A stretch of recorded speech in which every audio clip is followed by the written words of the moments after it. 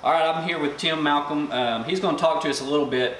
Tell us about Billy Don's rifle that you built, and then tell us about the one that you're currently working on, which will be my 6 Creedmoor. So go ahead and tell us a little bit about those. You bet. So this is a fantastic piece of equipment right here. I mean, you talk about just the best of the best stem to stern, right? Those, like Billy Don said, those chassis from Foundation, yeah. Right? Fantastic. My Carter's a magnificent material, and the impact actions, I can't say enough about them. They are so consistent, so precise. They've really set the standard.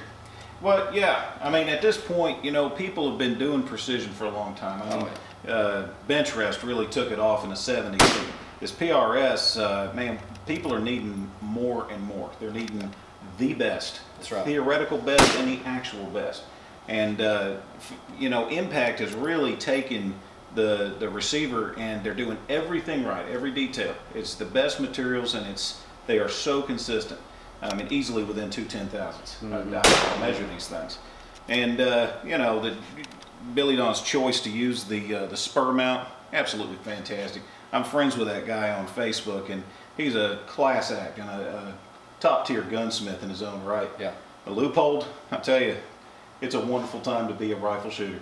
We got so many people jonesing for our dollar, and the top tier names are too.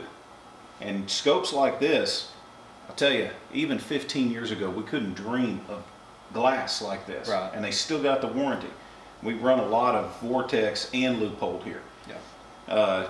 And then Bartlett barrels. I tell you, Bartlett barrels, I'm sold. They're great. There's lots of good barrels. I don't want to throw nobody under the bus. Everybody is doing good, but Bartlett barrels, they can control their twist rate to 3 decimals of a twist.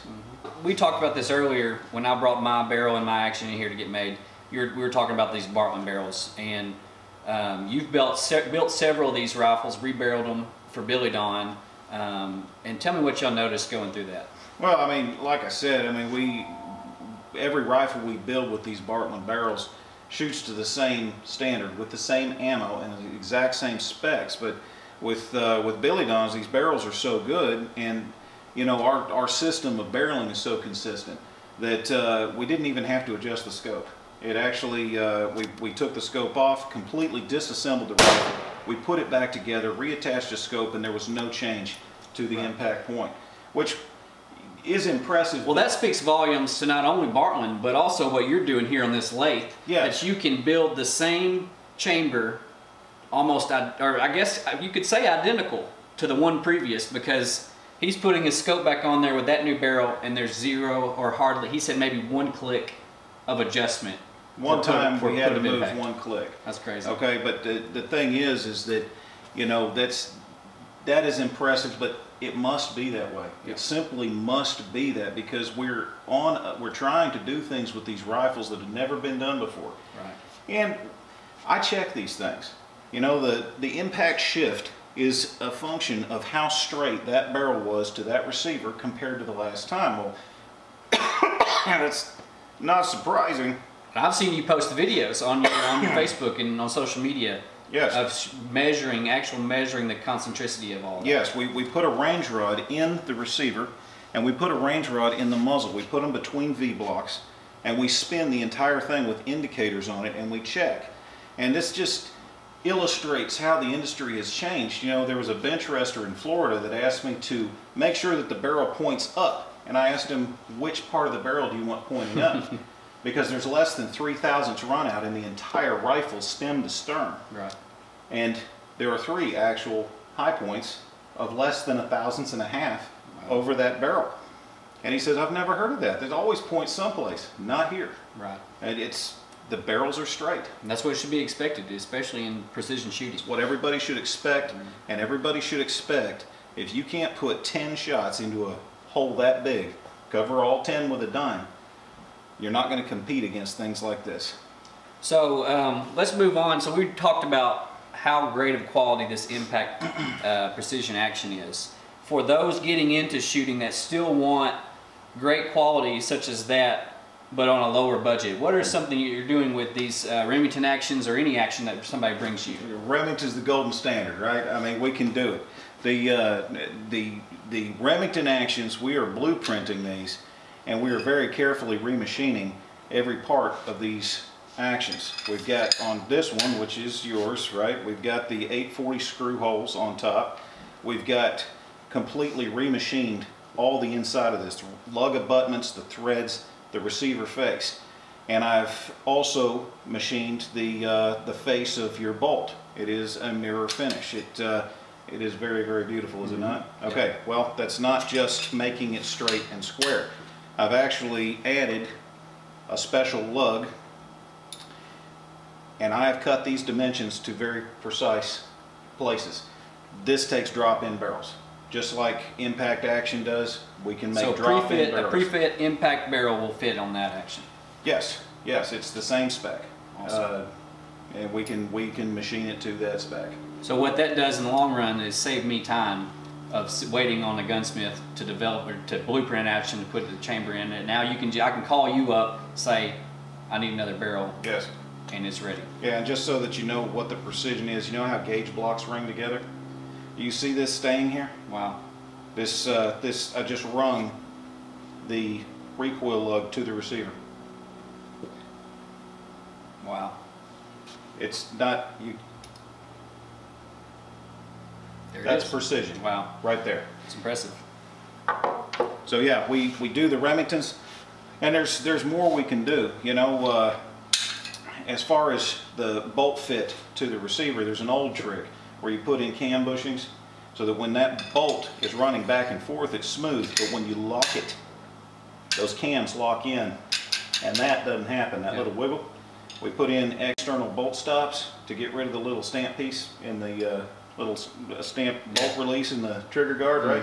There's just about nothing I can't do to this.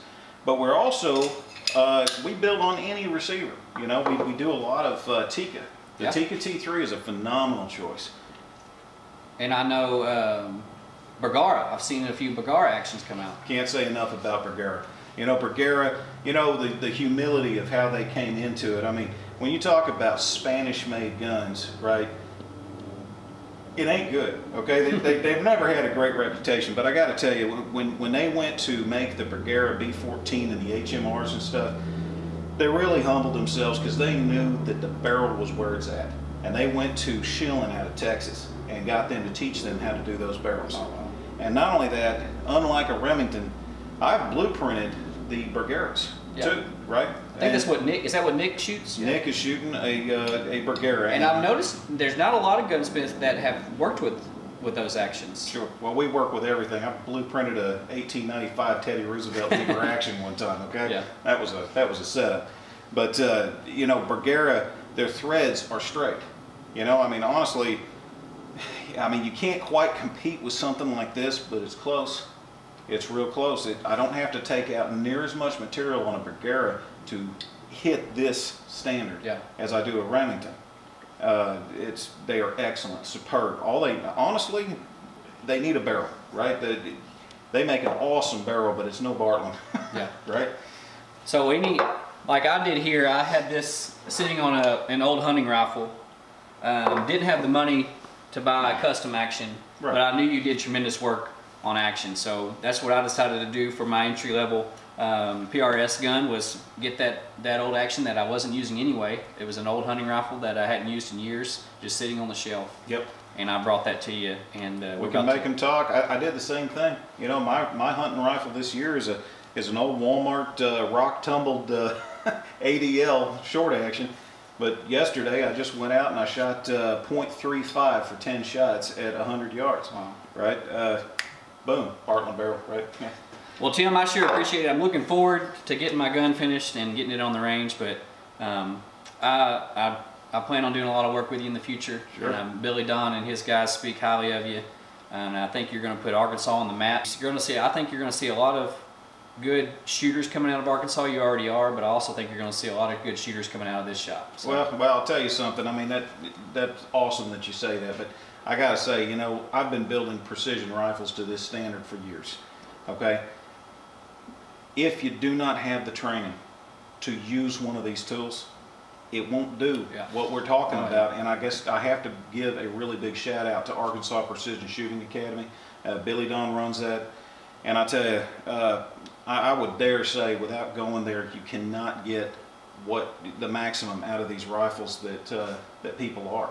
The training regimen out there is fantastic. It's short, it's to the point. Yep. And I mean, there was a guy that just he went to APSA, and shoot, 6 months later he was placing in the top 75th percentile in a PRS match. Wow. That's unbelievable. Yep. That place really works, and I would encourage anybody that has a rifle built here to set aside just a little bit of money to go and invest in your own skill. Yeah, and one of the good things with Billy Don and APSA is it's completely unique to you. Your experience there is going to be a unique experience, custom fit to you. That's right. When I went to him, I told him, look, I'm not a beginner shooter. I've been shooting guns since I was 6 years old, but I've never shot in a PRS match. I want to get familiar with that. I don't want to go to my first match and be all nerves and be so stressed out. And he set it up just like a PRS match, ran me through different barricades and different strategies. But not to say he doesn't work with beginner shooters. He absolutely does. Absolutely. And if, at any level, you can get with them and they can set up a training curriculum to fit exactly what you need at whatever level you are. So those are some great guys. I appreciate you mentioning them. But, well, man, we're going to let you get back to work. I know you're busy. I see a lot of guns around here. We'll let you turn this shot back on and get to rolling. But I appreciate it, man.